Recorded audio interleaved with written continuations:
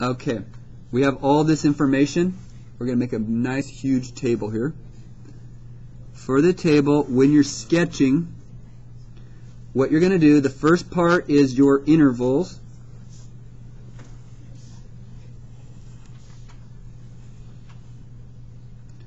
And then the second part is going to be f of x. Then you're going to have f prime x.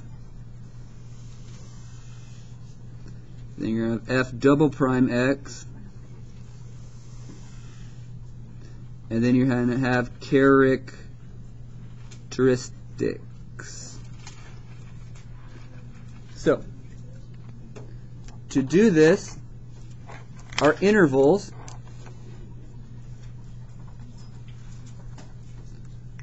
okay, looking at all my data, I have some vertical asymptotes which we're going to put in our interval.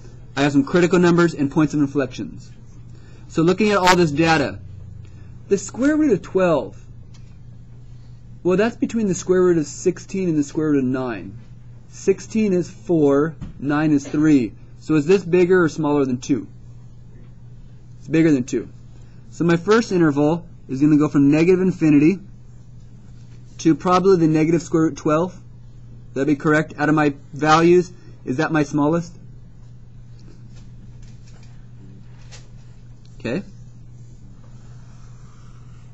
And then you put x equals negative square root 12. You first do the intervals, and then in the intervals you actually need to plug in the value of that spot. It's a little bit extra. My next interval is negative square root 12. Would it be to negative 2? Does that look right? And then we have x equals negative 2. And then we have negative 2 to what? What's my next one? 0? Does that look right? I think it's 0. Then we have x equals 0. And then we have 0 to, is it 2? 0 to 2. And then we have x equals 2. And then we have 2 to, is the last one square root 2, square root 12? Hope I'm not missing something. And then we have x equals square root 12. And then we have square root 12 to infinity. Woohoo! That's going to be fun. Here we go. Now, what we need to do real quick, and I forgot to write these down, is we probably want our derivatives to look at. Okay? We have f of x is, again, x cubed over x squared minus 4. You have f derivative x is equal to x squared, no, x to the 4th minus 12x squared over x squared minus 4 squared. And you have the second derivative of x is equal to a simplified version of 8x times x squared plus 12 over x squared minus 4 cubed. Okay, those three, you need those three on this page because for all these columns, aren't we plugging into those three things? Okay, guys, hang in there. Here we go. Oh, can I put 0, 0 right there? Woohoo! Got a point. Yes. Okay. Here we go. For the interval, what's an easy value between negative infinity and negative square root 12? Would negative 4 be a good one? Now, I'm just going to put, do I need to actually find the value at that? No. So, but I'm going to be plugging in negative 4. When I plug in negative 4 to the first derivative, look at this. What's a negative 4 to the 4th? positive. Negative 4 squared, positive. But which one? That's kind of annoying. There's also, okay, negative 4 down here. Is this bottom going to be positive? So the bottom's positive. The question is, when I put negative 4 here and negative 4 there, is negative 4 to the fourth or negative 12 times 16? Which one's bigger? X to the fourth is bigger when you plug in negative 4. So this is going to be a positive. You just have to know, okay, negative 4 to the fourth is really big, and then 16 times 12 isn't as big. When I plug it into the second derivative, right here, negative 4, that's going to be negative. This will become a positive, and then the bottom, won't that be positive? So you have a negative times a positive over a positive. Isn't that going to be negative? When we plug in the square root negative 12, right here, we're plugging in the original. Yes, that's going to be fun to do. Let me just tell you the answer.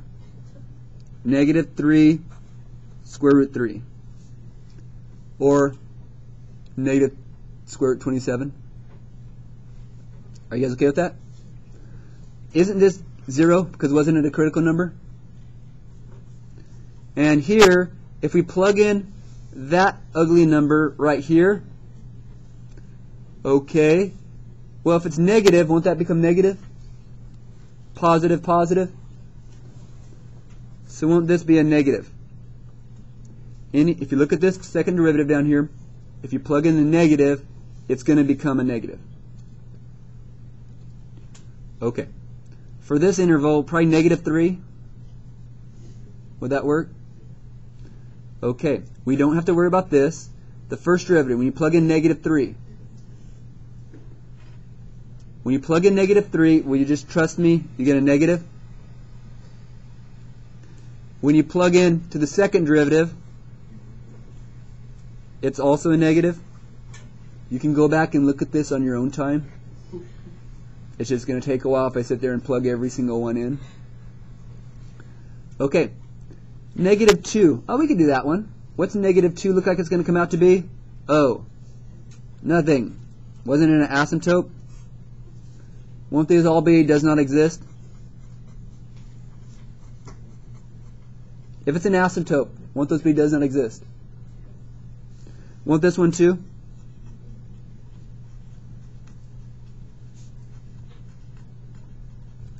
Hey, that was the easy ones. Whew. Yeah, thank you. Okay. What number do you want to plug in here? In this interval, negative 1? Okay, skip that. Right here. When you plug in negative 1, I think I can look at this one. Negative 1 to the fourth, that's pretty easy. That's 1. I think 1 minus 12 is going to be negative. And won't that be positive? So you guys okay with that one being negative? I could plug in negative 1 here too. Negative 1, that becomes negative 8. Positive, positive. I see a... Wait.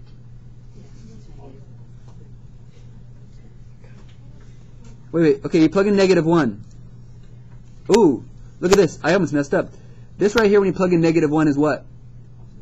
Negative 8. This becomes a positive. This, what's negative 1 squared?